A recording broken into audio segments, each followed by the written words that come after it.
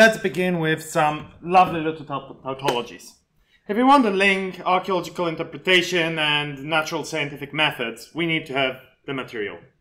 Like, sorry, you might have the best DNA machine in the world, ain't gonna help if you've got no DNA on your side. What I'd like to speak about today is the next step. We also need questions that generate a desire to do the research. And I'll drag it a little bit, and of course I'll do it in a negative fashion because I'm a very pessimistic human being, on the example of Crannogology. So I'll kick off a bit with a quick overview of the Scottish Iron Age, loosely conceived, so basically anything first millennium BC, first millennium AD falls into it. Then I'll have a quick overview of what's a crannog, what's on crannogs, and why don't we have more Crannogology? Okay, this is the Scottish Iron Age. I'll probably need to stand a little bit. Can you hear me at the back even without the microphone? Good. Can Doug hear me? Probably not. What we have here is a very shabby Google satellite image of Hownham Rings. It's a site in southern Scotland. It was for a long time fairly important, now it's mostly forgotten. But even in a shabby photograph you can see, oh, there are some ditches over here, there are a couple maybe roundhouses over here, some more ditches over here. So you can basically say something about this site without any more effort than typing it into Google. And even on smaller sites, here is Basala Fort again, southern Scotland. Well, here would be the sea. It's lying on a bit of a cliff and it's got a ditch. So again, you can say something based on very little effort. Great. And sometimes you just have upstanding stone architecture. However, once you take a shovel and start digging, you get this. You get a bunch of post holes, maybe some ditches, and unless it... And yes, you do have exceptions. You do have fantastic sites with a lot of stuff. But the bulk, proper commercial archaeology Iron Age in Scotland will look like this. What do you find there? You will find, in terms of stuff that you can throw at your machines, 5 poor barley grains, 3 of which are intrusive from the nearest distillery. So you've got 2 barley grains which you can identify, and if you've got too much money at the end of the year, you can maybe radiocarbon date them and do some stable isotopes, put them in table forget. So what kind of archaeology do we get out of this kind of evidence? Well, it's an archaeology where we can speak quite a bit about how sites appear, what are the relationships in space, what are the relationships to their surroundings, and more we are getting some dating perspective on them. What we can't do really well with it is economy, ecology, technology. Oh, but then we have crannogs. Now, crannog is a word that is used very loosely throughout first millennia BC AD in Scotland, and it basically means anything that's vaguely artificial and vaguely in the water.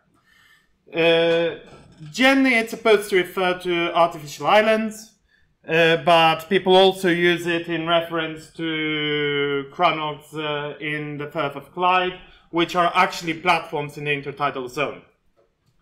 And if Ancrone and Graham Cavers weren't viciously fighting against it, someone would by now chronogologize Blackrock of Merton, which is a marsh settlement, a lot like Mass Farm. So, okay, that's a crannog. What's on crannogs? Well, the common theme is they're either submerged or waterlogged. So you've got organic preservation, you've got surviving wooden elements, and then it doesn't really show very well. We tried, last moment before going to tag, hey Mike, give me a good photograph that we have. Most of this muck over here is organics.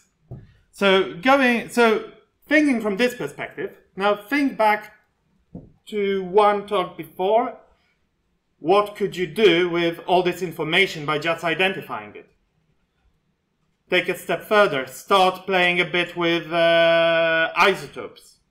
You can start teasing out very, very slight changes in the ecology of the plants and all of that, then throw in some DNA. It's all waterlogged, so the DNA of the plants is surviving. So now you can start asking, okay, they not only have barley, we know they have barley, how many strands of barley do they have?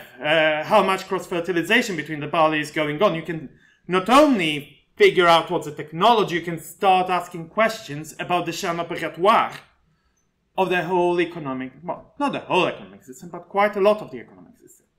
It's great, it's fantastic. So, why aren't we flooding and filibustering Journal of Archaeological Science on a permanent basis? Now, here things get a little bit more abstract. I think that, well, the obvious stand-up reason is, yeah, excavating a crannog with all the waterlogged deposits is expensive, and then going through all that material will be even more expensive. Yeah, that's the easy answer. But then again, the ERC is throwing millions at other projects. What I believe is at least one of the underpinning things here is that the kind of archaeology that we can write from the crannogs is vastly different from the terrestrial one. And if the questions you ask, if the paradigms you live in are paradigms built around relationships between sites in space, relationship between sites and natural topographic features, relationships between sites in time, it's very, very hard to find a reason to dig a crannog. You can always go to the crannog, mark it on a map, take off a timber, wiggle match dated, get a date, fix them in time, and continue with this broad landscapey analysis.